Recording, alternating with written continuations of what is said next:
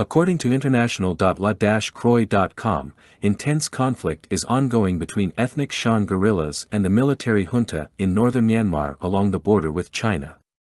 In response to this situation, Beijing has initiated real combat exercises to protect its territory.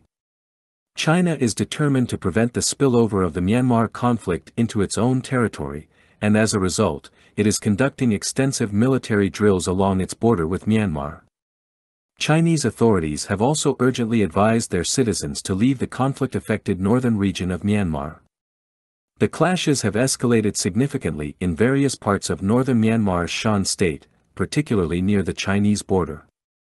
This has led to the displacement of more than 80,000 people locally and at least 286,000 across the country since the military coup in February 2021, as reported by the United Nations. This rebellion represents a significant challenge to Myanmar's well-equipped military since it seized power through a coup in 2021. Encouraged by the offensive in the north, pro-democracy militias have increased their attacks on security forces in other parts of the country. The insurgents, known as the Three Brotherhood Alliance, claim to have captured several towns in the Kayan Sanchot border gate, one of the 5 major trading zones in the township of Muse, which is opposite China. Myanmar's military has pledged to restore order and stated that it is cooperating with China to maintain stability in the region. China has initiated combat exercises over the weekend, which are scheduled to continue until Tuesday.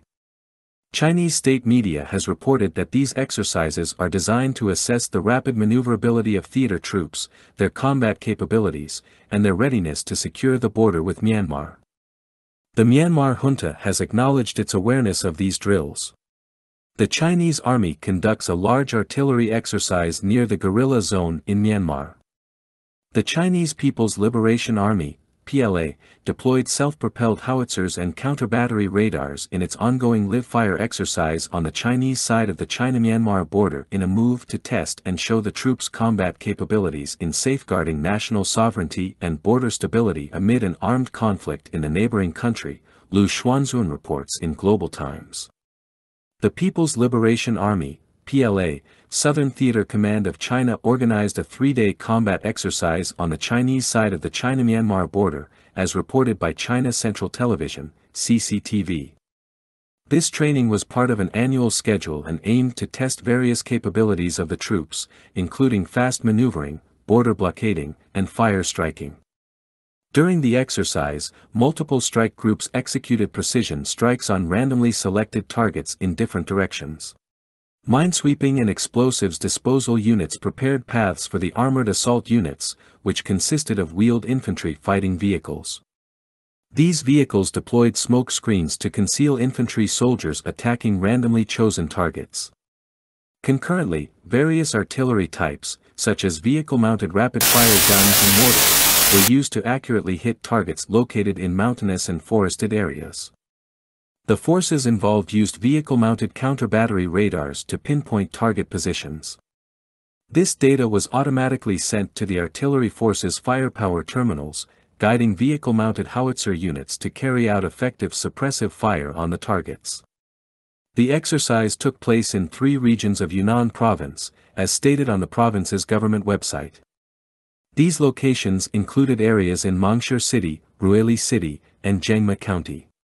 A military expert, speaking anonymously to the Global Times, mentioned the challenging nature of the mountainous and forest-covered terrain along the China-Myanmar border, especially for target searching and precision striking. The expert also highlighted the deployment of a combination of artillery, including vehicle-mounted howitzers and anti-battery radars. This setup allowed the PLA to accurately locate and swiftly neutralize potential threats. The mobility of the artillery, being either man-portable or vehicle-mounted, made them less vulnerable to counter-battery radar detection from opponents. This exercise occurred during a period of escalating armed conflict in northern Myanmar, near the China-Myanmar border. The Chinese embassy in Myanmar advised Chinese personnel to evacuate from the Lokai area in the Kokang region, close to the Chinese border. Zhang Junshi, another military expert, told the Global Times that the exercise improved the PLA's rapid maneuvering and positioning capabilities, preparing them for any incidents along the border. He explained that the training for a border blockade could enable the PLA to quickly secure the area and control the situation if foreign armed forces crossed the border, thereby maintaining stability and safety in the region.